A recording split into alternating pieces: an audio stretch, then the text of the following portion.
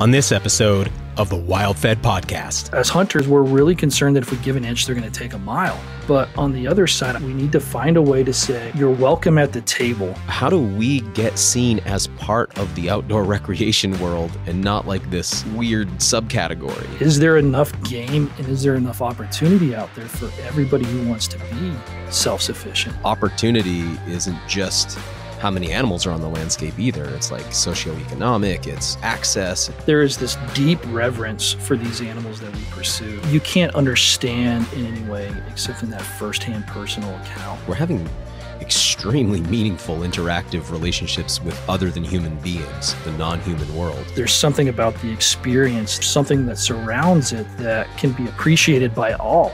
And I think at its core, hunting has that.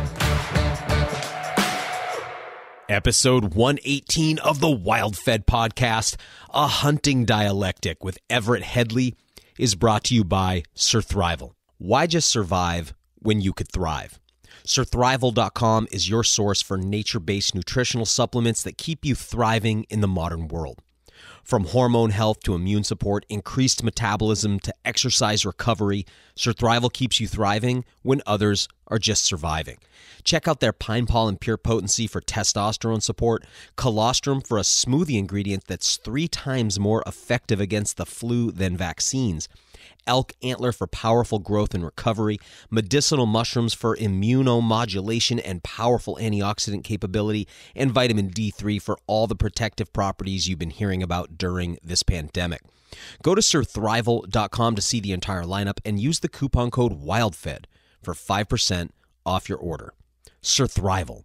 Why just survive when you could thrive? If you still haven't seen Season 1 of the WildFed TV show, you can now stream all 10 episodes on demand at myoutdoortv.com. Myoutdoortv.com is Outdoor Channel's premium online subscription service. They host thousands of episodes of hunting and fishing content, making this a great subscription service for anyone interested in the outdoors. But if you just want to see WildFed, grab yourself a free trial subscription and then check out all 10 episodes at no charge. If you decide to keep it, it's just $9.99 a month. We're currently in production for Season 2 of WildFed, which is shaping up to be an awesome season of new episodes, and they'll start premiering on the Outdoor Channel in 2022. Hey, thanks again for all your incredible support. I'm Daniel Vitalis, and you're listening to the WildFed podcast, a show about reconnecting with nature through hunting, fishing, foraging, and food. WildFed. Food is all around you. I set out to interview today's guest, Everett Headley, on the topic of falconry, cooperative hunting with a bird of prey. He's a Montana resident that, amongst other things, hunted with a red-tailed hawk and is now training a peregrine falcon. All very interesting stuff that I've wanted to learn about for years. But from the moment we started speaking, it was obvious to me that the natural flow of our conversation was going in a different direction. Both Everett and myself take a very philosophical approach to hunting and understanding our relationship to the outdoors and the wild things that live there. And this, being our initial conversation, quickly took a turn toward the big picture. What we landed on was a conversation about the journey a hunter takes over the course of their lifetime and how we think we can best preserve our hunting heritage in perpetuity. It's an important topic because despite the renewed cultural interest we're seeing in hunting right now, there are many forces still aligned against it. And while in recent years many new hunters are embracing the lifestyle, we have a long way to go to win over the non-hunting public.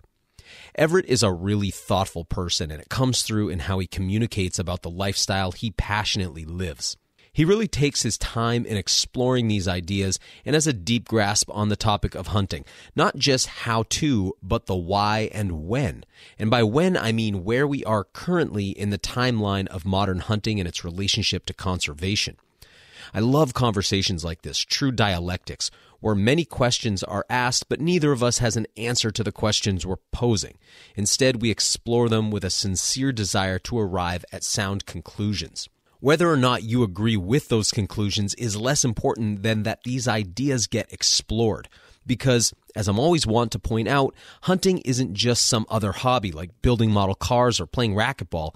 It's the natural, fundamental human food acquisition strategy, and it's formative to how we came to be in relationship to the rest of the ecosystem and the other than human beings that inhabit them alongside us.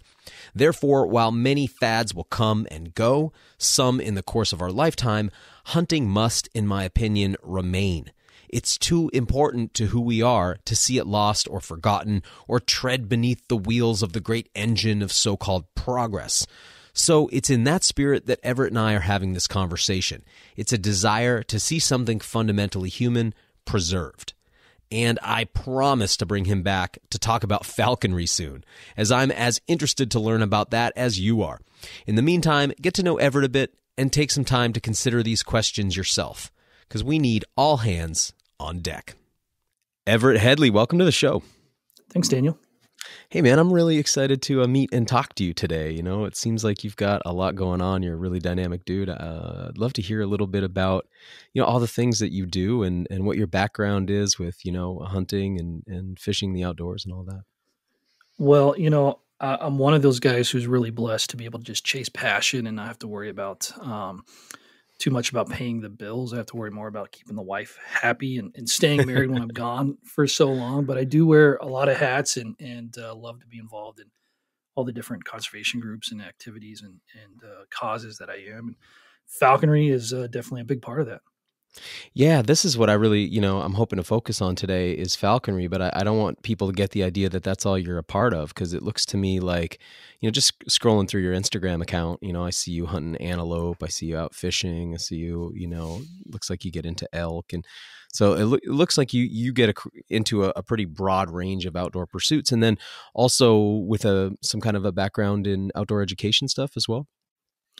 Yeah. So, in Montana, I like to say there's really no off season. It's, during the summer we pick up a fly rod and we chase, trout through the cold water. And then archery season comes into play with big game and into rifle and then into ducks. And then during the winter, wolves and lions are out there and you start tracking those. And then maybe in March you get a little bit of a break, but that's really application season begins. Yeah. And so and then April, May, you get into bears and turkeys and it starts all over again. So no shortage for me of spending my time in the outdoors. I think I spend in excess of a couple hundred days every year trying to be off the grid, out in the woods, out in the water, doing something like that. That's awesome. And then what kind of stuff do you focus? Tell us about the podcast and what kind of stuff you focus on there. Yeah, I did start this new platform late last year. I've been involved in outdoor education, and that's really what my passion is. I love taking adult onset hunters out, people who have not hunted before, getting them into gear and just into the traditions of hunting, and then putting them on their first hunt and helping them find a success that way for them. I love doing that kind of thing, and I just like talking about hunting. And so for me, there's really this passion to help other people experience wildlife and wild places like I have. And so through Venery and Veritas, which is my podcast and my platform, that's really what we focus on. It's a little bit more philosophical in nature. So, recently we've just talked about the 5 stages of the sportsman from Dr. Robert Norton. And he wrote this study about 30 years ago with 5,000 hunters and why do they hunt and what are the traditions behind it. And so we looked at that and kind of pulled that apart a little bit. And we really focus on those types of aspects of hunting. So the stories, the recollections of the old timers, the sitting around a campfire as a little boy, listening to the older guys talk about it and wanting to be like them and have those successes, and the energy and effort that they put in to find those successes without the aid of things like GPS and rangefinders and Gore-Tex and doing it the real old school way. And so I've really tried to capture that. And if you're looking for, 10 ways to kill a big buck, probably not going to find it. But if you want to know 10 things about why hunting big bucks is challenging, you might find something more like that along my style. So that's really what I'm trying to do. And it's a passion project like everything else I do. So not going to be a millionaire from it, but really don't care. I love doing the interviews and talking to people about these kinds of things. And so as long as long as I guess there's internet and electricity, I'll probably keep doing it. I'm having a great time doing it. I don't want to gloss over, because you brought up that stages of a hunter's journey there. I'm curious if you'd flesh that out for our listeners. Just it's a really interesting topic, and when I'm an adult onset hunter myself, I was like kind of resistant to that in the beginning, because it's like being a white belt or whatever, and now I see things changing for myself. As I've had more, gotten more experience and had the opportunity to do a lot more things, and kind of, coming back to that, it's like, yeah, that's real. And anyway, just curious if you want to share with folks a little bit about that. Yeah, I totally can. I'm not the authority on it for sure, but in my research and study, this guy, Dr. Robert Norton, kind of popped up, and uh, everybody's kind of, if you've taken a hunter ed class, you've heard it. It's kind of ingrained in all that kind of education, the 5 stages of a sportsman. And I kind of came at it through the back door, and was just kind of researching some of these hunting educators and hunting researchers who, I read their papers and kind of nerd out a little bit on these really long dissertations and look for the nuggets that are in there. And I came across Dr. Norton, and he was a psychologist at the University of Wisconsin. And in the 70s, he surveyed about 5,000 hunters. And what he was looking for were common themes to the reasons behind why they hunt. And he was really trying to nail down some of these ideas so that he could really just figure out what was going on behind the ethos of a hunter. And so through was he a hunter himself? Yeah, he was. What motivated this? Yeah. Okay. Cool. Yeah. Yeah. He the background on him was he had hunted for decades in Wisconsin. It was a generational thing with him. He took his family out, and so it, again, probably a passion project for him as well. And really, not a lot of that kind of research had been done on why people were hunting. And so when he kind of started to pick up the mantle, it was really in the hunting world, groundbreaking research. And what he found was 5 different stages that people kind of progress through. And like anything else, it's not black and white. There's a generality to it where you can be fluid through 1 or 2 stages and moving your way into one, and still kind of having pieces of the previous one to it. But that first stage is called the shooting stage. And really, it's just about putting bullets out there and getting that opportunity to pull the trigger. And, for new hunters and people who have never fired a gun before, I think there's a lot of fear and apprehension about pulling that trigger for the first time. But the second time and the third time and the 1,000th time, you probably can't stop them as long as there's bullets in the box. It's a lot of fun to be able to do that. And when you're out hunting and being able to put those skills into play, you want every opportunity to do that, right? And so your first stage, that shooting stage, you're really just trying to get out there, find your target, and pull the trigger. And that kind of progresses into the second stage really naturally, because once you've had that first taste of success, you want that next stage, right? And so they get into the limit stage. And now if you've got 2 tags, you're trying to fill 2 tags. If you have a daily limit of 5 birds, you're trying to shoot 5 birds, and really trying to maximize that experience. And I really identify with this one, because when I was a kid and I shot my first deer, it was this awe kind of inspiring, like, I finally did it. I've watched my dad do it. I've had multiple times when I failed, and finally it's now happened. And you want to have that same type of experience. And a lot of people talk about, the moment that they stop feeling something like that when they're out hunting, that's the time that they hang it up, right? And so we all, as hunters, kind of identify with that idea. And when you get that first taste of it and everything's still new to you, you want it more. And so that second stage of limiting out, you're just trying to fill more and more. And at this point, you're not unconcerned with conservation. You're probably just uneducated about it. And it's not something that you would hold against that hunter, but it's just, this is where they are in that phase of life. It's like when we're all kind of teenagers and we do dumb things, and as adults, we kind of look back on it. We're like, oh, probably shouldn't have done that. But when you're a teenager, you're not really aware of those kinds of things. And that's kind of where that second limit stage comes in. And then he moves into the third stage, the trophy stage. So once you've had that success, now you want to find those larger animals, or those animals that are more of a challenge to find. And I think a lot of people kind of stop here at the trophy stage.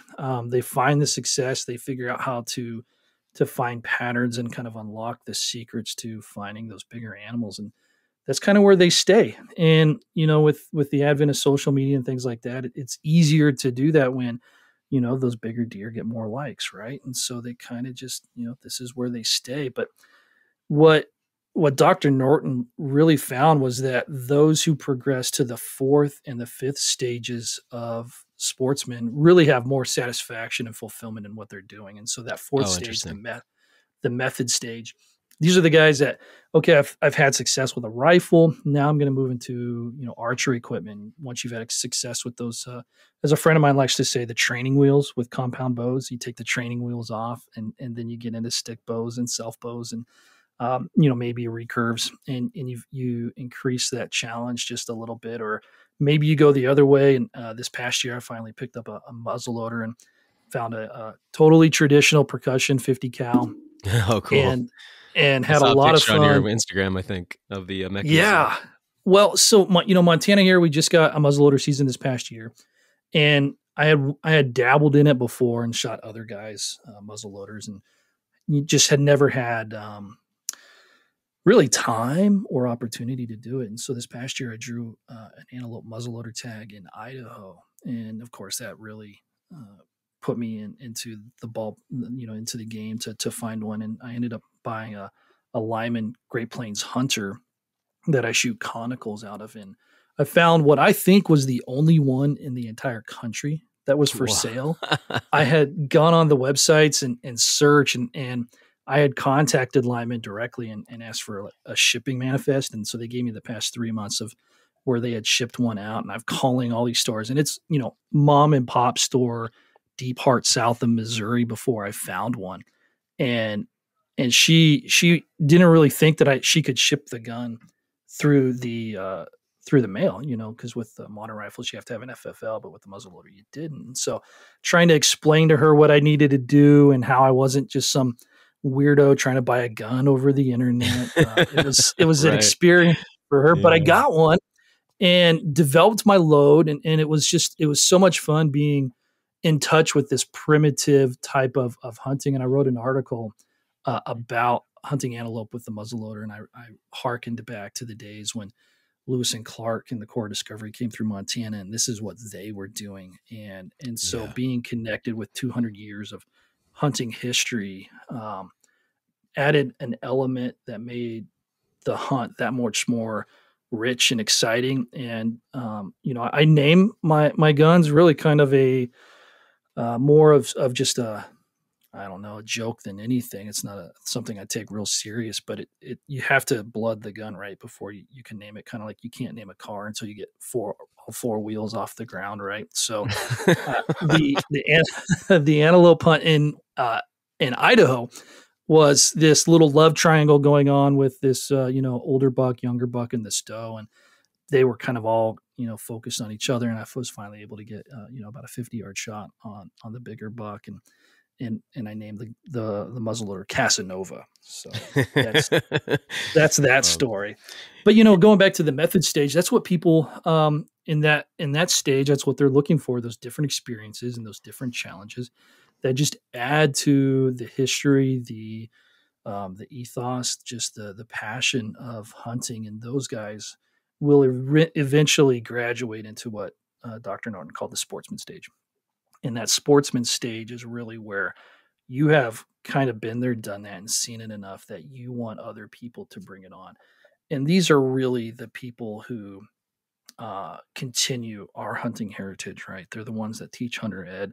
They're the ones that take kids out. They're the ones that are passing on for the next generation to figure out what hunting is to them and what it looks like for them. And so when I started to look at this hunting development theory, I was talking to this old game warden, and he's kind of getting up there a little bit grayer in days, and he'd be okay with me telling this, but at some point he's going to have to hang it up because he just can't physically do it anymore.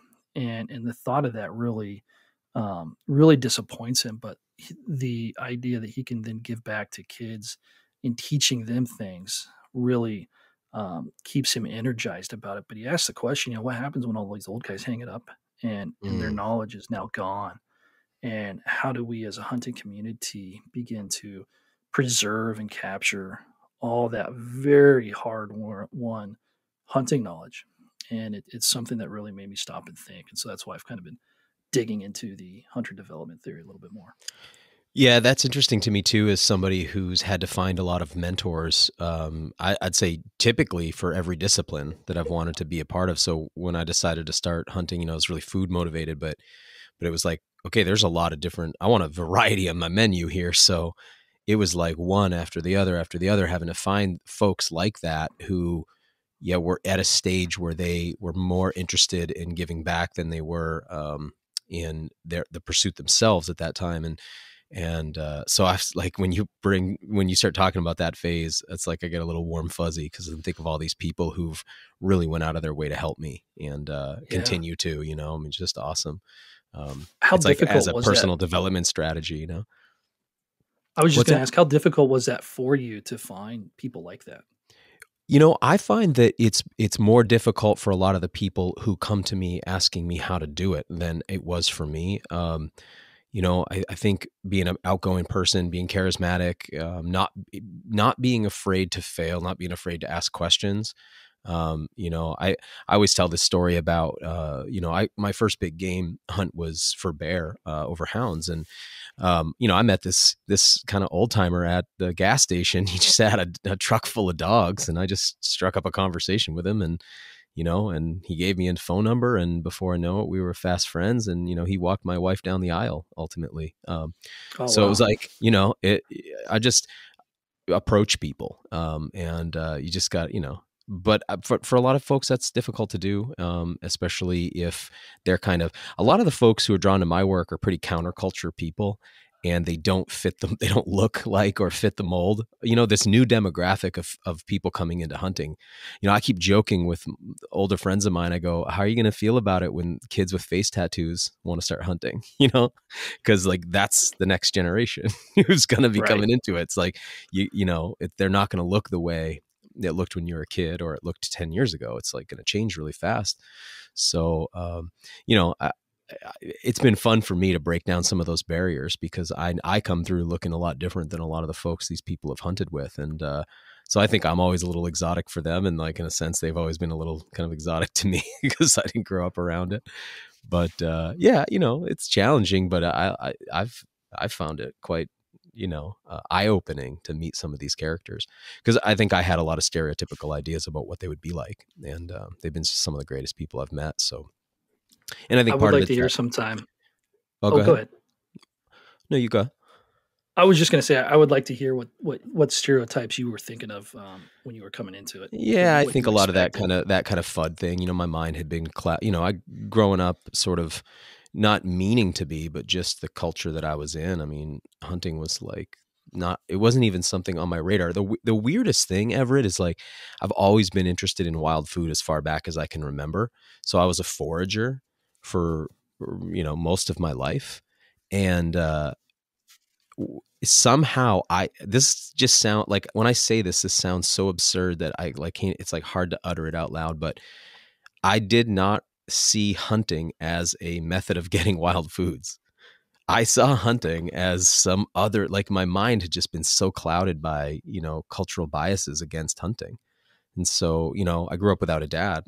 So, I didn't have that like patrilineal thing of, people who did this. So yeah, I had to really sort through a lot of things in my mind in order to get there. I know that sounds weird, but it's like, Well, I, I ask about that because,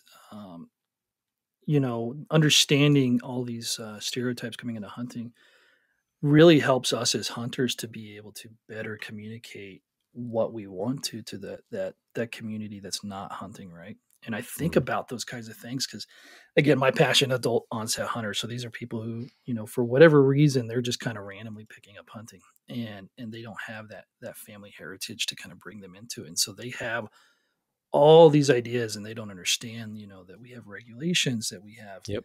hunter ed. They don't, there's these safeguards to hunting that really show our care and compassion for the animals that we eventually harvest. And you bring up that word FUD, and that's really what a lot of people think of. And, I love Looney Tunes, but maybe by Elmer design, was... by design, that was by design, I think at that time, I mean, there was a big push in media to caricaturize and demonize hunters. I mean, make them look stupid you're not wrong. and backward. Yeah. So, I mean, I do think it's changing. I mean, you must be seeing a tremendous influx of new folks with probably, I would imagine, food and nature connection being two of the bigger, like what are the things people are telling you reasons that they want to hunt? Because it seems to me that the pursuit of hunting as like a way of challenging yourself or proving things to yourself like that, that kind of thing seems to leave a bad taste in people's mouth currently. I guess what I'm trying to say is I was just talking with some folks about this at a dinner the other night, that we had a beaver dinner for the WildFed show, season 2 coming up here. And so we're all sitting around talking about it. And I was saying how it's interesting that the idea of hunting for sport was a correction in thinking, because the market hunt had driven populations of animals to extirpation and had just knocked down animal populations so much that people were like, we can't hunt for food anymore. We have to get away from this. So hunting became a pursuit of leisure and a sport. And then today we're at this point where people don't like that idea. Like if you bring up the idea of hunting as a sport, people are like kind of turned off. They want it to be about food, but not realizing that this is like a cyclic thing we've been through.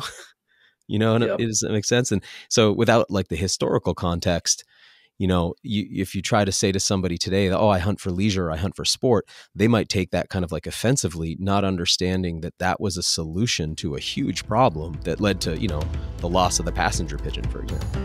We'll get right back to the show in a moment, but first, hunting is as ancient as humanity itself. And through most of our history, it wasn't just a physical pursuit, but it was also a spiritual one. It was one of the ways human beings came to understand ourselves and how to reverently approach the animals that would come to sustain us.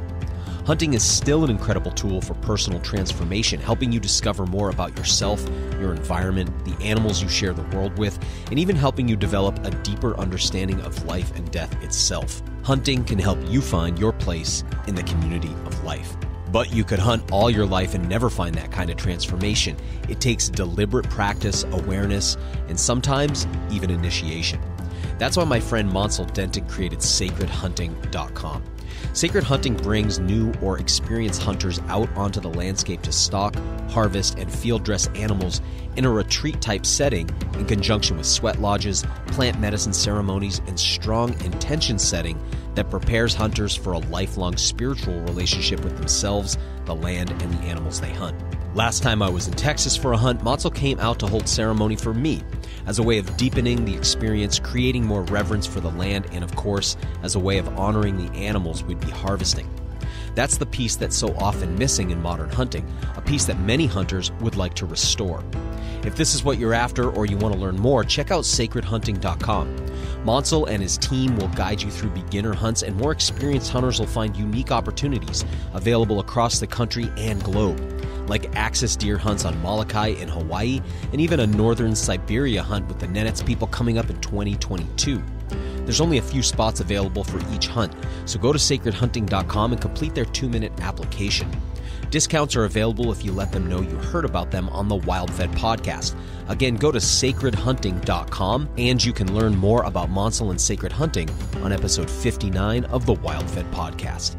Now, back to the show. What you bring up there is so poignant to the cause of hunting, where the history and where we've been and what we have kind of fought for is largely gone and unknown to just the general public. When you bring up Theodore Roosevelt, they might think, Yellowstone National Park, but they don't understand that, or don't know that he and his buddy George Bird Grinnell put together the Boone and Crockett Club because they saw these numbers of game declining and they wanted to do something about that. Or, with George Bird Grinnell being a hunter himself, starting the Audubon Club and the Audubon Society. Right. And which now must be like what, probably 98% of the folks in the Audubon Society would never even imagine hunting, I would imagine today. Like, yeah. And so you have all of this institutional knowledge within hunting that virtually nobody outside of hunting knows. And then within inside the hunting community, very few people can tell you who George Bird Grinnell is. But, I would argue that if it wasn't for George Bird Grinnell, there wouldn't be the Theodore Roosevelt that we knew. And, TR was kind of the voice, but Grinnell was the passion behind everything. And not to say that TR didn't have the passion himself, because he certainly did. But, the meeting of those two people and Grinnell criticizing TR's book, and this, passion erupting in kind of a disagreement over a review, became this lifelong partnership that, had that not happened, very likely market hunting could have continued, and fair chase wouldn't have been an idea that was generated by those two and by the Boone and Crockett Club, and who's now just known for their records and not their conservation history. But, you bring up a lot of great points that I think should cause us as hunters to stop for a moment and think about that, and where we have been. And once you've considered that, like all historians will tell you, you can't know where you're going until you know where you've been.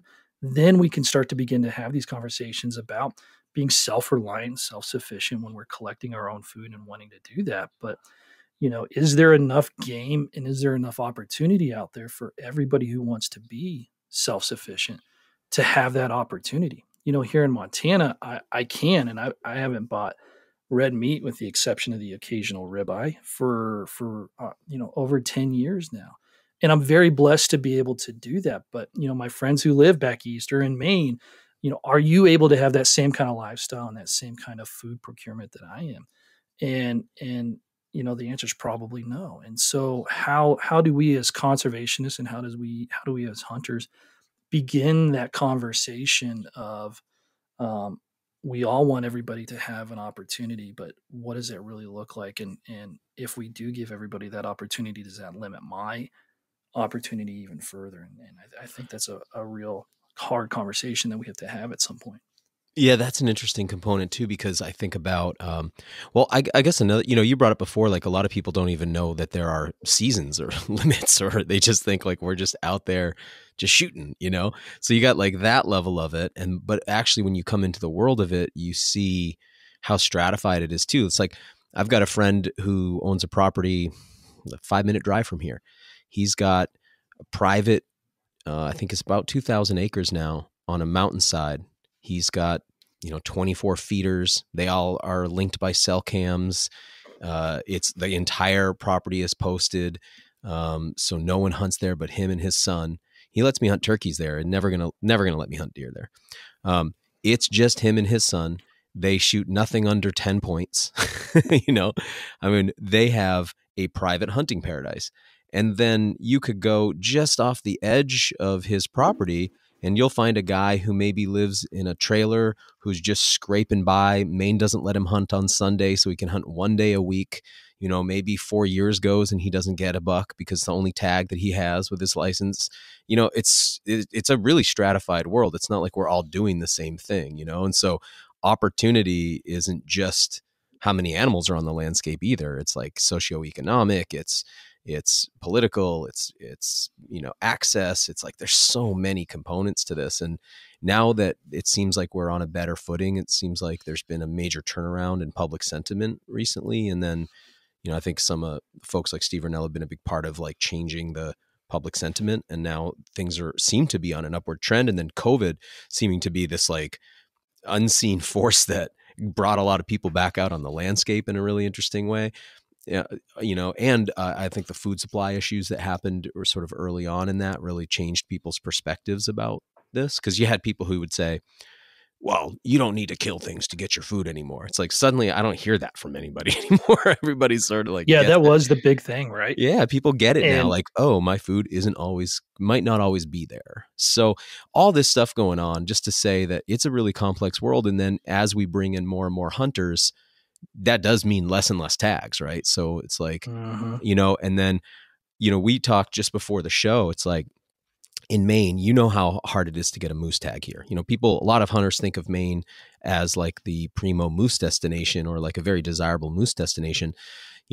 I have yet to draw. You've been putting in for sounds like decades, have yet to draw, but you can buy a tag here. It starts around 10,000 and usually between 10 and 20,000. So, I have friends who can do that and they'll buy a tag. The rest, you know what I mean? So there's like access issues on all kinds of levels.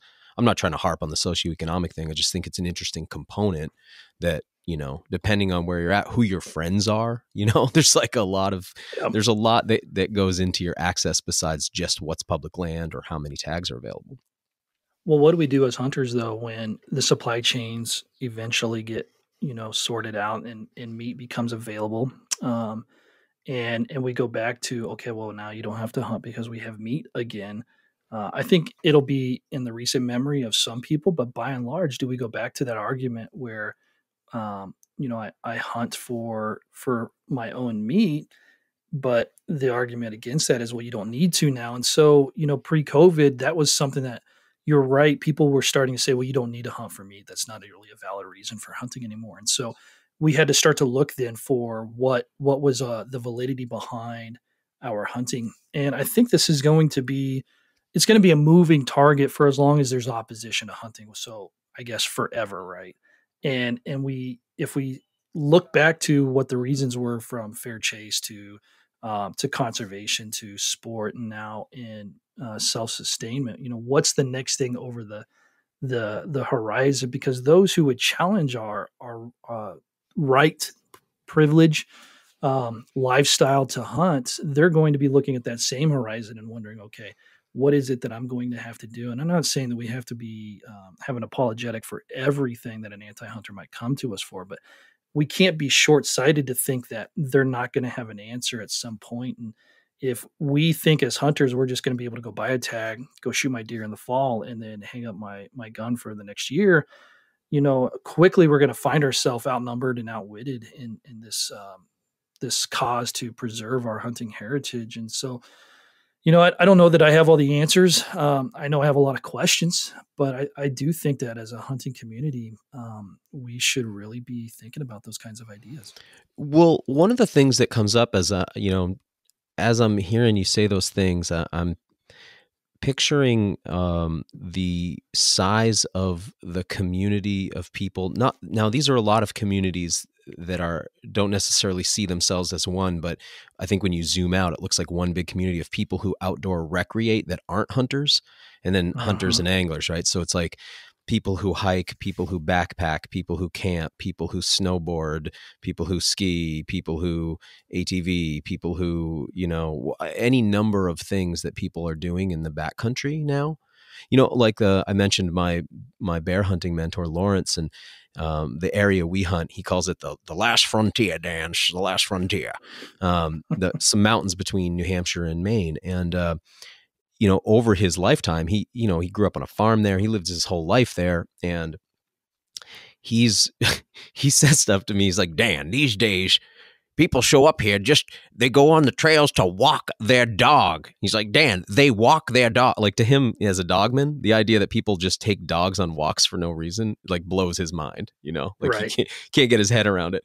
But he's dealt with, like, he always ran dogs there. And now he's just running into every kind of, mountain bikers, fat bike tire people, like, all these different kind of sports that he's never seen before. Like, they start showing up, and now everywhere he goes, people think he's like abusing dogs, and he's out there murdering bears all day. And it's like the challenge that I guess I'll just bring it back to what you're saying is like, how do we get seen as part of the outdoor recreation world and not like this weird subcategory? Because those folks don't see us as part of them. And then when I come out of the woods, like thinking about squirrel hunting this year and kind of coming out onto a trail and passing hikers, and they see, it's just a little 22 rifle. Like when I see a little 22 rifle, I think like little plinker, but they see it and, it scares them.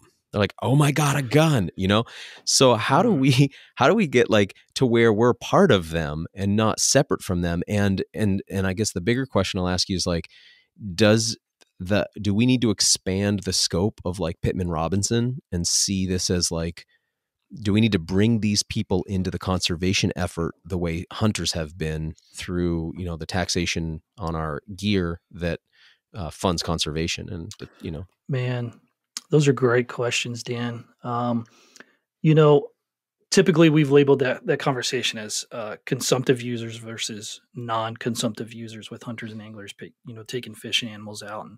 And the reality is that nobody who steps foot into the woods or into the water is a non-consumptive user, right? They're all leaving some form of use behind, whether it's a footprint, and those footprints turn into trails, which turn into eroded gullies or whatnot. There's always going to be some kind of impact on the habitat that's out there. And so this it's helpful to have those labels just in the terms of this conversation, but the moment they become pejorative or some type of negative, they cease to be helpful. And so I would caution us from saying it's an us versus them kind of conversation. And then I would next say that I think hunters really need to stop and remember that wildlife is held in public trust for everybody, not just hunters. Mm-hmm. And as hunters, we're the funding source for that management mechanism. And so we tend to think that we have a larger seat at the table or a bigger piece of the pie. But the reality is, in some sense, we have, though, right? Because like the average mountain biker doesn't know that they could just show up to a meeting at their department and be part of the conversation. Like they don't know. Like hunters know that the animals are held in trust by us, but the average backpacker isn't even aware of the existence of Pittman Robinson, isn't aware of the existence of, or doesn't even know how the system is in place.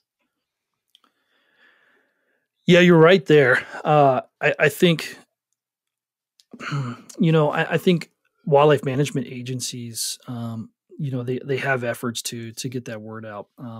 But by and large, I think most people don't realize that they even have an opportunity to do that. And I think hunters as a community, I think we're a little concerned about what would happen if we did. We look at what's going on in Washington right now with the commission and the loss of the spring bear hunt there. And we're afraid that if we open up hunting in the wildlife management agency to these people who aren't hunters or might even be anti-hunting, that we're going to see those same kinds of results. And so we're fearful of our heritage and lifestyle falling away. But the reality is these groups are becoming better informed and better involved. And I think that's something that we should really start to consider, where we've been keeping these people at arm's length and telling them, okay, yeah, you might have a valid seat at the table, but you know what? We've got it for 120 years. We've done wildlife conservation. Look what we've got now, more animals everywhere. So, just let us continue to kind of work how we're working. But, at some point we're going to have to lower those walls low enough so that we can hold hands across them and bring those bird watchers and mountain bikers in and say, listen, what you're doing over there is having real effect on the wildlife, and they don't know it. Studies have been done in the backcountries of areas of Colorado and Wyoming on mountain goats, and what backcountry skiers and snowmobilers are doing to impact those populations where they've kind of been reserved in the winter time because nobody had gotten back there. Well, now they're having impact and moving those populations. Yeah. So, they don't know that. And I don't think there's anything that has any kind of malice there, but it's still a real impact on what we as hunters know is a declining population across the West of a very scarce animal anyway.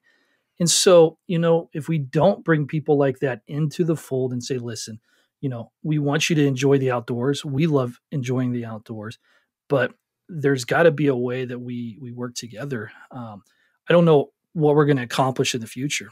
Here in Montana, we have a lot of stuff going on, and I work with a lot of groups. We're dealing with elk right now and season setting plans and a lot of things, and a brand new director and a new direction for everything here at Fish, Wildlife, and Parks. And, a lot of sportsmen and hunters not happy about that. And I can understand why. But, the moment you start raising the stick at somebody instead of a carrot, you don't get as much done. And so where can we find ways to collaborate and cooperate? Those are the two words I like to put out there instead of being combative. That's the other C word that I put out there. And I think as hunters, we need to find a way to say, you're welcome at the table. And hopefully those people who are traditionally non-consumptive users but have a little bit of humility when they come in and say, you guys have been doing this for a long time and we've seen that success.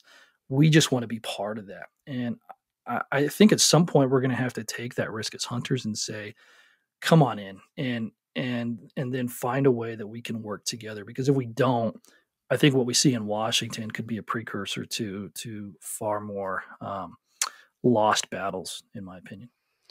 One of the things that comes up for me, this is like this thing, I feel like it's like taboo to bring it up. I'm enjoying chatting with you because you're interested in what's happening at the outer edges, or the stuff that you're looking under rocks and willing to peer at, like what lurks beneath, So there's this sense for the non-hunter that the hunters are largely low IQ individuals. And the hunters are so often playing into the stereotype. So when you're, jacked up pickup truck with the camouflage, lower border and all the buck antlers, stickers and camouflage and the big American flag off the back and all those things, like, it's funny because like I have friends on both sides of this kind of thing. So, they are expressing independence, freedom, Americana, all these kind of things. They don't see it the way it looks to the person who's wearing horn-rimmed glasses, who's got 2 degrees, who's, works in an office 9 to 5, who's a little bit metro. And so like the person in the truck looks at that person and thinks, oh, like that person's an effeminate libtard, Yep. And this person looks at that person and thinks like racist redneck, right? And like neither of these things are accurate, but both want to express their tribal identities, and so they both like wear as badges of honor the thing that is most detestable to the other. But as hunters, like, so you're not putting off any of that kind of a vibe to me. Like, I don't feel from you anything like that, but I do run into some of those folks, where you're like, oh, geez, this person's not a real good spokesperson for what we're doing.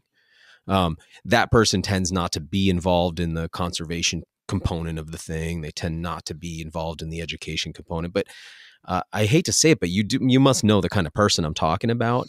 And like, how do we self-regulate in our own community? Because that type of character right now is so easy to point the finger at, and we're going to get no support for, and they represent a pretty big base.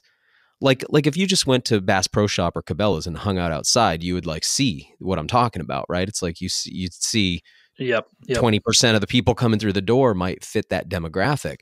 And I'm not here to judge those people on any personal level, except to say, hey, this really doesn't land well for the people that we need it to land well if we want this to be in the future. Because the other thing is that person who I'm describing is not going to go get involved in the legislative side of this stuff, but that person in the horn-rimmed glasses who works in the office might. And they, the power of the pen is mightier than the 12 gauge or whatever, right? So they might be willing to go out and put some work in where that other person might not. And that really concerns me over time, is like, how do we self-regulate and clean up our act so that we're not putting off a cultural vibe that is out of sync with where the world is going. And not because I think that needs to happen on any moral or philosophical level, but because on a practical level, it kind of hurts us, Yeah, I think back to an example that doesn't include trucks, and it doesn't include, blood on a tailgate, and it doesn't include anything else that might just be generally offensive. Not like a set of testicles hanging off the back of a trailer ball or anything. No, but in Wyoming a couple years ago, we had people that ran over coyotes with a snowmobile and then posted that on their social media. That's a good and example. The firestorm that created probably did more damage than all the trucks in the country with all that stuff combined. And it was one post that went viral in such a way that it anti-hunting groups were able to raise millions of dollars off of that one thing that at the time was completely illegal, and they required Wyoming to take legislative action to fix a problem that should never have happened, right? And so we talk about self-policing within the hunting community, and I think that that's an idea that has it's really been around since the beginning.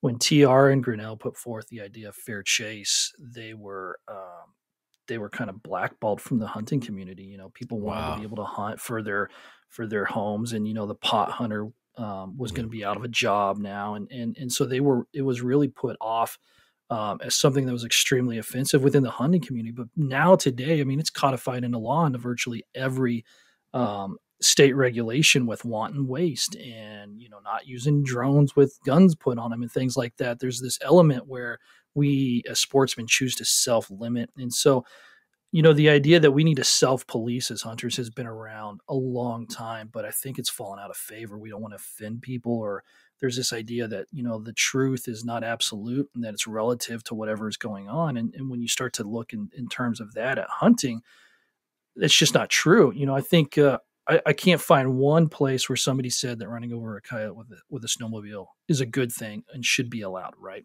That's an extreme case. But what about the guys that want to throw their buck in the back of the truck and let the tongue hang out in the blood and everything for everybody around town and parade that, right? That's which was so acceptable 40 years ago, though. Like 40 years ago, people would have saw that and been like, "Oh, that's awesome! He got his buck. They're going to be eaten." So, it's just that times change, right? It's like it's not the actual thing, right? It's not like there's something wrong with having your buck.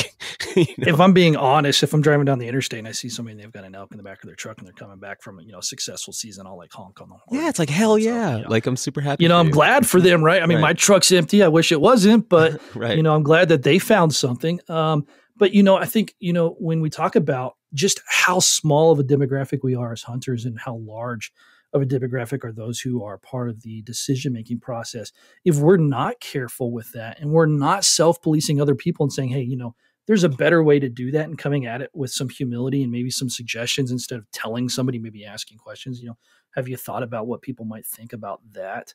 And there's been this great wall put up by hunters. And I think a lot of it, historically has been because of our egos, if I'm being really honest, that we want to be seen as good hunters who provide and are able to overcome these challenges. And when you start to in any way question how we're doing, we become really defensive. And instead of becoming defensive of ourselves, maybe the question needs to be how we can be defensive of our hunting heritage. Mm-hmm. And to me, I almost always quarter my animals anyway, usually packing them out. So there's not a lot to hang out on the back of the truck. It's usually in a cooler somewhere. But when I have those opportunities to maybe, as I say, elevate your hunting, I try to find those ways because, it's totally legal to do that. But is there a better way that I might be able to present hunting to people so that I might win? If not converts, then at least people who are going to be permissible to me hunting and encourage me to do that. And so, I would challenge those who would say that, well, I'm going to do it my way because I've always done it that way, that, perhaps there's not room in the boat anymore for those types of people. And I hate to be that way because I don't want people to be forced out of what I love to do and what I'm sure they love to do. But the reality is every demographic and every group and every cause has had outliers like that who have detracted from what we really want, which is to preserve the habitat and the species that we hunt, to have these opportunities for generations to come.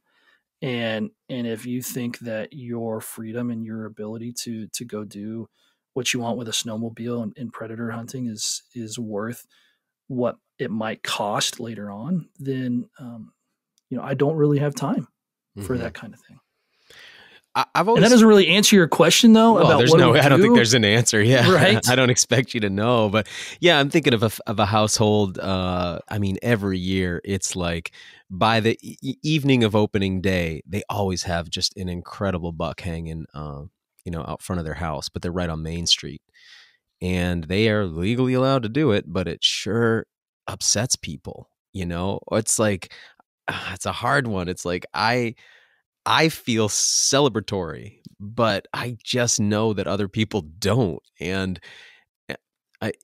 I understand the attitude of you don't want to cede any ground. You know, it's like, I feel like this in the firearms debate. It's like, I don't ever want to cede any ground because it's such a slippery slope. It's like, you know that the strategy, if you just flip the tables and you're like, hey, if I wanted to get rid of guns, like, how would I do it? It's like, I don't even want to say out loud on this podcast how I do it, but I'll tell you what, I would pick away at it little bit by little bit by little bit. And so hence, when I sense somebody's picking away at it a bit by bit by bit, I want to resist every little bit. And so I understand the mentality that's like, hey, I can drive with a deer in my truck if I want to, like, I'm just going to do it. But it's like, man, is it setting the right tone, you know? I'll give you another real world example. So over here in Montana, it's wolf season, and thus far we've had about an average harvest on wolves. That's contentious, right? man. Yeah, and so we have these wildlife management areas. They're not areas; they're units, hunting districts, just north of Yellowstone Park, and wolves are coming out of the park. They're being harvested, totally legal, right? And one of the questions I asked, I was talking with one of our commissioners, and I had a question about at what point is it worth defending the ability and the privilege to hunt these wolves right there where we are, perfectly legal, right? Versus the social cost it's having on wolf hunting in general across the country. And, they talk about putting in a boundary or a buffer zone around Yellowstone Park, which I don't think is really helpful. And calling these things Yellowstone wolves isn't helpful anyway. But you have a real world example of where our fight and our defense of hunting in this particular instance might hurt hunting in a larger way, and at least its acceptance of hunting across the country. And so, is it worth having the ability to harvest what, a dozen wolves, give or take? I think it's 20 now in that area, versus, the 3 or so hundred that we harvest in Montana. Don't quote me on that number. I'd have to go look it up to be sure, or hunting in Idaho and Wyoming for wolves, the Great Lakes region, going into Alaska for wolves. If your average person isn't going to be able to differentiate between these different states and ecosystems for hunting wolves, all they're going to see is that hunting wolves is bad. And is it worth the number of wolves? And so I think as hunters, we need to start to have a little bit more nuanced conversation here. And I'm not saying, make a buffer zone, and I'm not saying give up wolf hunting, and I'm not saying that we need to backtrack on what we've done for management of wolves, because I think we've done a fantastic job, especially here in Montana. But we need to consider that there's a social cost involved here. And do we want to spend that right now, or do we want to save that for, say, grizzlies, and delisting grizzlies here in Montana and finally having a season and being able for the states to manage those successfully like we have wolves? And again, I think it comes back to, we're, as hunters, we're really concerned that if we give an inch, they're going to take a mile. And I mean, I'm with you. I think that's a real fear. But on the other side, I wonder, is it worth giving up a little bit right now so that we do not lose in a bigger conversation somewhere else? And so when the commission voted to kind of pause what right now, I think, instead of increasing the quotas, I think that was a really wise move. And again, I think it comes back to we in the hunting community have to find where these battle lines are, and what we're really willing to fight, instead of just not finding ways that we might. And I don't even want to use the word compromise because it sounds so it's nuanced in its own way, but find ways that we can work with other groups and other places so that we maintain and possibly even grow what we have already. Yeah, it's a scary one, because it's like, okay, you lose wolves, and then let's say with bears, it's like, okay, well, they want to come for the hound hunting, and then it's like, well, they want to come for the bait hunting, and then okay, they want to stop lion hunting, and then like piece by piece, it's like whittling down and whittling down, and so it's like I feel so much resistance to giving anywhere on it, but at the same time, the long game is really important. I think like building allies is going to be so crucial, because that's what I was saying before. It's like, it's not hard for backpackers and mountain bikers to get on the same team. It's it's a natural alliance. If or any number of backcountry users, it's that those of us, even people who angle, I don't understand why angling is seen so favorably by people when it's such a similar pursuit to hunting, but it's like the method of the weapon is different, I guess, but Oh no, I had a biologist tell me one time it's directly relatable to the length of their eyelashes. So the longer the eyelashes, right, the more favorable people are. So when Bambi looks at you and she flashes those eyelashes, that gets it right. And fish don't have eyelashes, so there's your answer. Well, and I mean, interestingly, this is something I've brought up with so many people, and I don't know. To me, this seems like it should have more there should be more impact to it, but it seems everybody just kind of shrugs it off. But I think it's really strange how we market hunt in the sea still and not, on land. It's like we talk about all the changes that happen with market hunting. You've been talking about with Teddy Roosevelt and that sort of the history there. And then you look at what happens in the sea, and I love to be the beneficiary of commercial fishing. I love going out on commercial fishing boats whenever I get a chance to. I have many friends in the commercial fishing world, so this isn't an indictment of those folks in any level. And I think here in the United States, despite some of the really awful propaganda films that have reared their head on Netflix in recent years, we have a very well-regulated fishery. But it is interesting that market hunting is still rampant in the sea. It's like, oh, well, that's fish though. So it's like, whatever, not a big deal. It's like, it's just really strange. Here in Maine, it's oh, go ahead. I was in Western Washington this past summer and chasing, kings and cohos. And then we did some bottom fishing. And I love eating those fish. Something about saltwater fish. They are, they just taste so good. And while I was there, the king limit went from 2 to 1.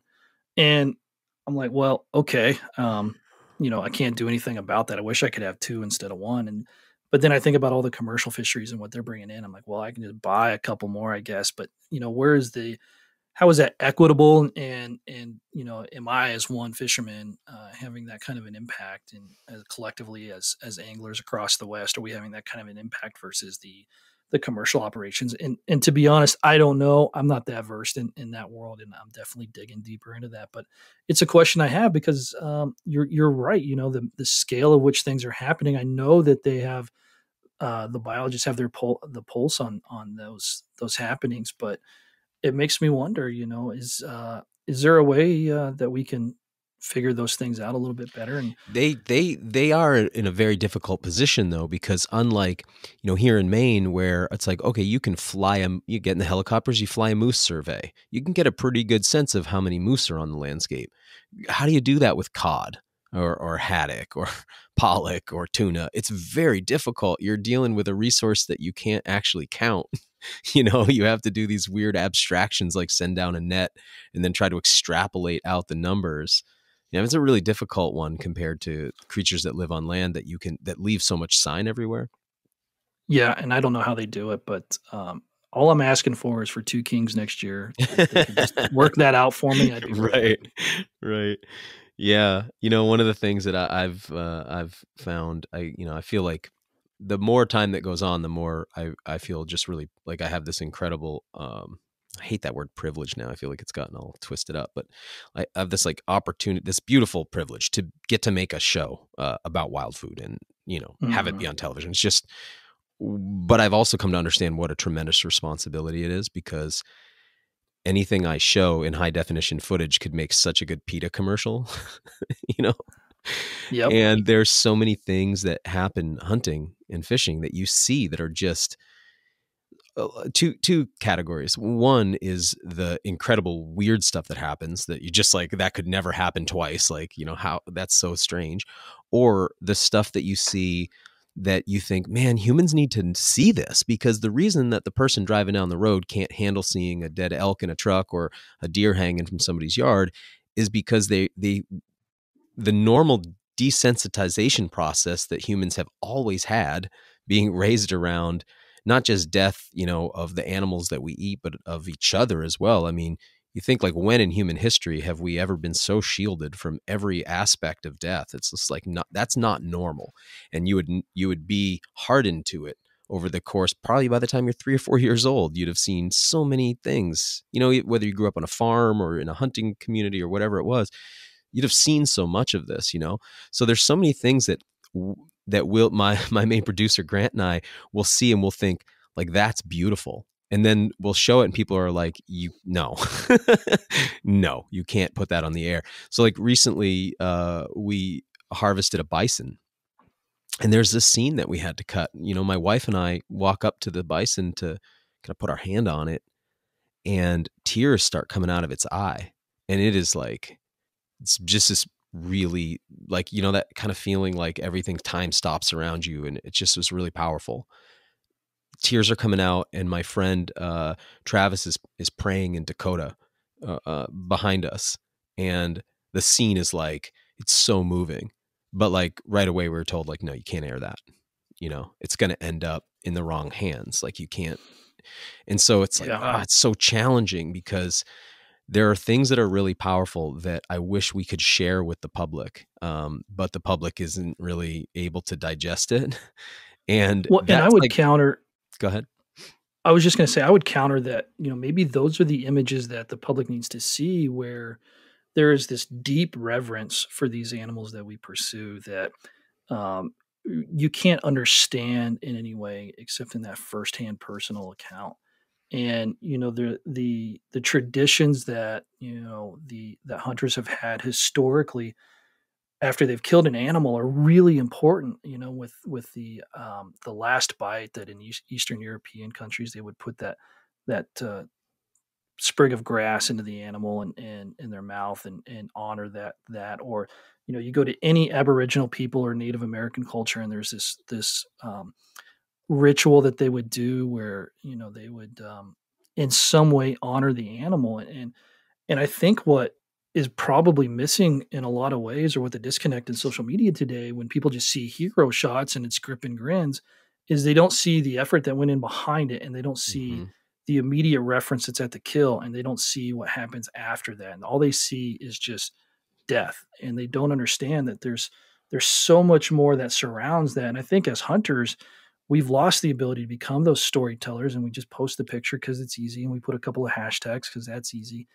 But, I would argue that some of the best things that you can put out, they might be hard, and I'm not a TV producer and I don't have, anything to say in that world for darn sure. But I would love personally to see those accounts. I love seeing the pictures when they send them to me, and it's, they're not staged, they're not posed, but man, you can just see in their face and in their posture and the way that they're presenting that animal that there was something that they recognize was sacrificed. And if people in the non-hunting community saw that more, I think we would win. We would win converts, and we would win favorable results towards what we do as hunters, far more than maybe anything else we could do. Wow. Yeah. I really appreciate that. There's this film series that PBS made, must be a decade and a half ago, but it was 3 parts. It was called The Century of Self, and it was an exploration of marketing and propaganda that is so hard hitting. I mean, this kind of sounds like it's off topic. I'm going to bring it around here in a second. Very, very powerful. And I'm trying to remember what president was in office at the time. I can't recall, but anyway, his philosophy was, if we tell the American people the truth, like they will sort out what needs to be done. Like, so he believed that the newspaper should explicitly tell people like what we're really up against. Well, the marketers saw it differently. It's like, because they were really influenced by Freud's work, they were like, no, people are emotional animals, and they're like, have a herd mentality, and we can just steer them by playing with their emotions. And that has obviously won the day. And what you're saying, I like what you just said, because it emotionally is impactful. Because what I want to do, I always think like, if I could get people in the non-hunting world to understand one thing, what would it be? And it's like, one of the most important things I wish I could just get people to understand is compensatory mortality versus additive mortality. Like, wish people just knew that. It's like, when I go kill a rabbit, I'm not detracting from the rabbit population in the way that people think. It's like, no, a huge percentage of these animals are going to die that year, whether I take them or a coyote takes them or they starve or they freeze or whatever it is. and biologists are always trying to, as you know, keep our take in compensatory mortality. So the problem would be additive mortality, where it's like, hey, we're taking more animals than can be replenished. And so the population dwindles and dwindles like an overspent bank account. And I think like a lot of people don't understand that. They just think we're taking, and they don't really realize the animals have these short lifespans, and that this is part of the inevitable regardless of how they're taken out. And I think like if people just knew that, but in reality, people don't care. They're more affected by seeing that sprig of grass go into the deer's mouth. It's like, oh, that's emotional. They feel that, and that impacts. And so it's like, yeah, I do hope that we can get more, because I think one of the things is too, it's like let's say you go to post on social media. It's like, who are you posting for? Because if you're posting for non-hunters, yeah, you'd want to show a different thing, but you're also posting for hunters. And if you just posted all the reverent stuff, you're going to get made fun of, and you're going to get laughed at, and people are going to like tease you about it and talk smack about you, because it's like, oh, you're just trying to be pretentious or whatever.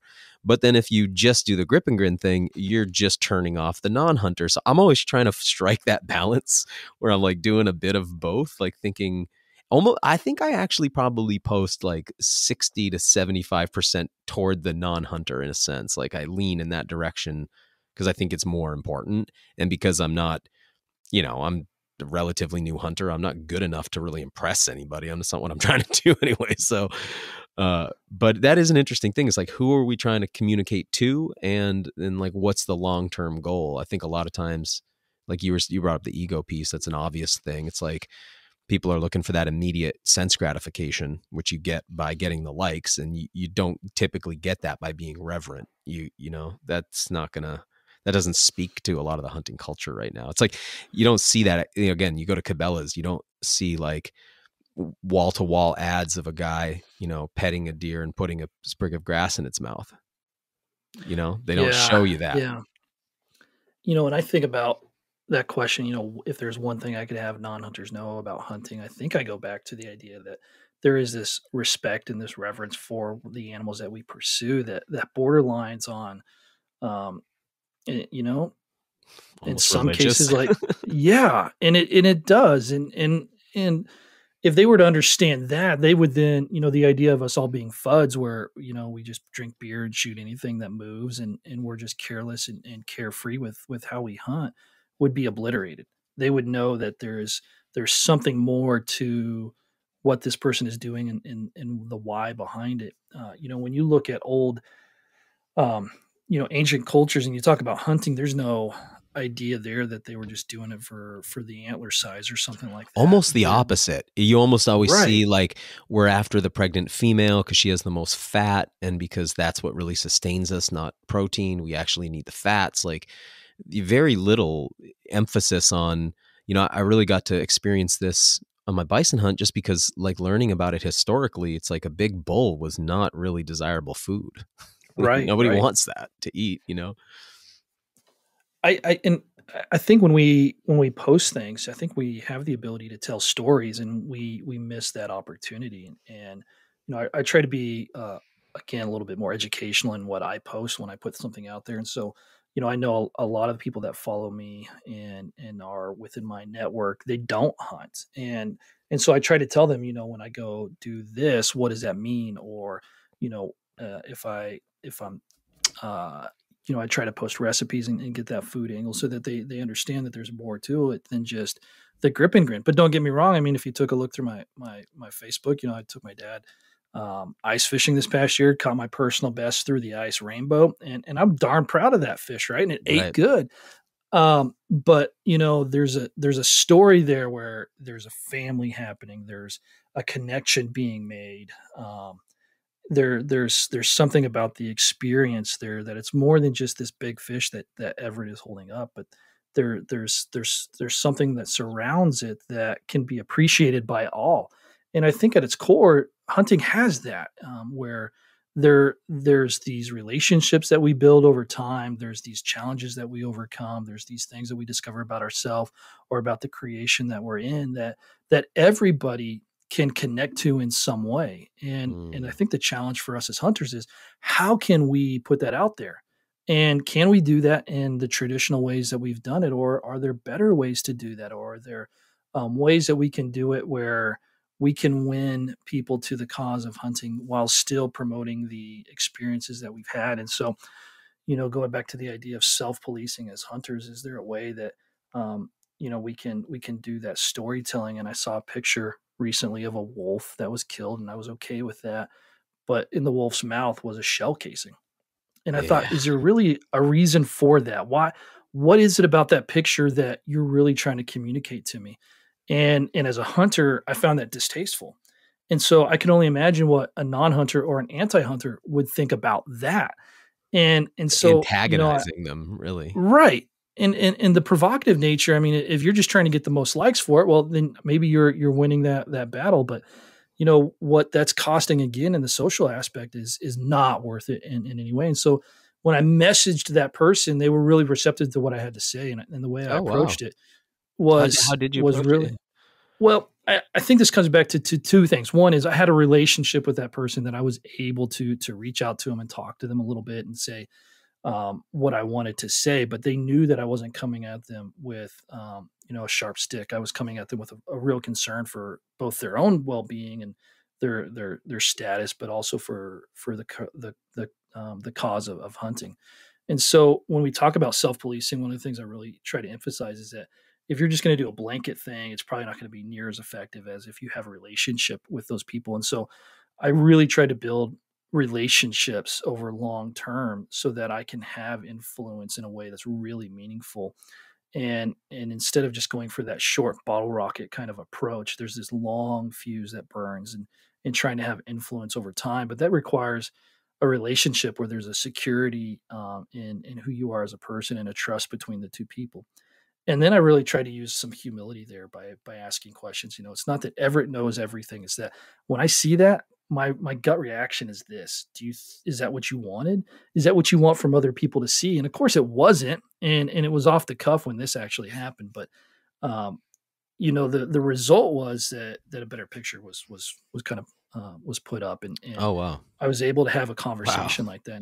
And you're not talking large scale impact, right? But But that's it how is impacts impacted, happen, right? And one it piece at a does. It's time. the proverb of how do you eat an elephant, right? I think that is where we as hunters really have the most opportunity to have influences when we have those relationships and we use those connections in that way. And I think what you see is this snowball effect where we can have change within the community. And yeah, we have big moments like the snowmobile and the coyote, but these little moments are also, they're very accumulative. And at the end of the day, you know, um, I'm okay with that. I'm okay with any positive change towards the cause of hunting. Man, I really appreciate this thoughtful approach that you're taking. It's this I've had a lot of conversations on this show now, 150 or something, I don't know. And yeah, this is a really unique one. I like how you think about these things. I hope that it inspires other folks to take a thoughtful approach as well. And I think part of it is where you are, I imagine, in the journey you were talking about before, in those stages of being a sportsman and all of that. It seems like you've been there and you've done that, and so you've had some time to mature through these stages. But it's like I wish that the type of hunter that you are, or at least that I'm perceiving you to be, um, if we could shift that stereotype from the FUD to the way you're approaching it, because I think sometimes if people understood, because when I look at a lot of outdoor recreation, I think of that nature sometimes gets used like a stage, and it's just really about the person wanting to do their thing, and nature's like the background. And for hunters, it's like the opposite. Like, we're having extremely meaningful interactive relationships with the non-human world. We're having really powerful experiences with other than human beings, and how we interact with them. It's not just the stage upon which we do our play. It's like we're an interactive part of an ecosystem in the way that our activity unfolds. And I want people to see that, see us as more thoughtful, because most of the hunters that I'm around, I mean, I know we sort of self-select by the type of person we are, but they're more like you are. And anyway, yeah, I appreciate the approach. I really wanted to talk to you about falconry today. So I guess to cue it Yeah, up. we didn't even get there. Yeah, that's great though. I really like what we talked about. But would you come back on and we could talk about that? Because I want to. Oh yeah, anytime, man. Okay, cool. So I just want to say, I'll give you a second to wrap a bow on this, but just for folks who are listening, to cue it up for next time. And somehow, in addition to all these things you're doing, you have made time to work with raptors and to hunt with raptors. And I'm just really like blown away by the idea of it. I mentioned before that my intro to hunting was largely through hound hunting for bear, and I really got to see what it takes to maintain working animals in the hunting world. It's a lot of energy. I just can't imagine what goes into falconry. So I look forward to getting to talk to you about that as well. I told you when we were before we were recording that I could talk about birds forever, right? And I really could. The idea of getting into falconry, I think, is intriguing for a lot of people. But the success rate of people getting into it and hunting with birds is so fractional. Sure. I get calls and emails all the time. Hey, I'd love to get into falconry, and when I give them the list of things that they have to do before they can even get a bird, it's like, oh well. I wasn't thinking about that. Yeah. But I got to tell you, I've bred and trained dogs for a long time, and I have a Chessie now, and I love training them. And so, training a bird was kind of a little bit of a natural development into that, and partnering with an animal to hunt. My whole life is about, it's really, I'm kind of, one track, one focus, and it's all hunting, right? And so for me, getting into falconry was just another way in that method kind of stage to hunt. And I love it. They are the perfect predator, and being able to do something with them is intimate, and it's exciting, and it can be scary at times, but man, to release a bird and then have that bird return to you, is probably the highest high you can have in hunting. Wow. Okay, so that's a great tease for where we're headed. I'm gonna want to talk to you soon and just hear all about it. And I imagine of all the people that listen to that episode, very few of them will ever actually pursue it. But it's just this thing that I'm excited for people to know about, and especially, I like the idea of how to say this. This is a really ancient thing. So it's always interesting to me to look at when ancient things persist, how they look in the modern world is fascinating. So very curious to hear about that. But overall, I just want to say thank you for this conversation today. It was not what I was expecting. And it was very stimulating for me, because I can't imagine having to give up hunting. I just can't imagine. It's like it's not just like my personal identity that's woven up in it now. It's like, it's the human identity is woven up in it. It's like, so it's who we are, And so the idea that it's at risk in the modern world is scary, but the idea that we could be doing things that put it at risk is even kind of scarier. So I just think there's something here about how we not just conduct ourselves, but also how we communicate. That's so important. So I'll pass it back to you if you got any kind of conclusions you want to bring. No, I echo the same thought. My wife asked me the question just this last week: what would you do if you weren't hunting? And I thought about that for longer than I have anything else in recent memory, and I couldn't come up with what would I do? Would I golf? Would I watch baseball? I have no idea, right?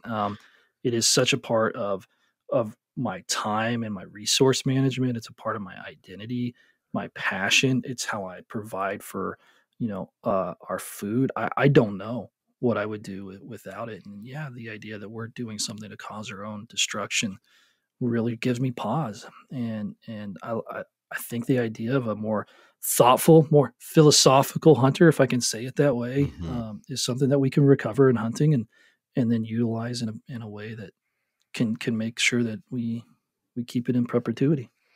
Well said, man. Hey, And I appreciate that you say recover, because it's not like the idea of the philosophical hunters new. This is something that, Right. It's part of our heritage too.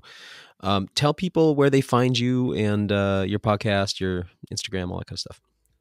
Yeah, you can find me on Instagram. I'm at Everett Headley. I don't hide behind anything else. My podcast is called Venery and Veritas. You can find that if you Google it up, or Instagram, anywhere you podcast. And if you want to learn a little bit more about philosophical hunting and things along those lines, that's kind of where we dug into. Thanks for listening to the WildFed podcast. Help us grow this show by subscribing and leaving us a rating and review. It ensures better rankings and more advertiser interest, which translates directly into better shows, more awesome guests, and a constant stream of fresh new content. Have a question you'd like answered on the show, or a hunting, fishing, or foraging trip you'd like to host us on? Email us at info@wild-fed.com. If you still haven't seen season 1 of the WildFed TV show, you can go to myoutdoortv.com, grab yourself a free trial subscription, and then check out all 10 episodes. Season 2 of WildFed premieres on Outdoor Channel in early 2022. And be sure to visit our website, wild-fed.com, to check out our store for WildFed hats, stickers, and more. WildFed. Food is all around you.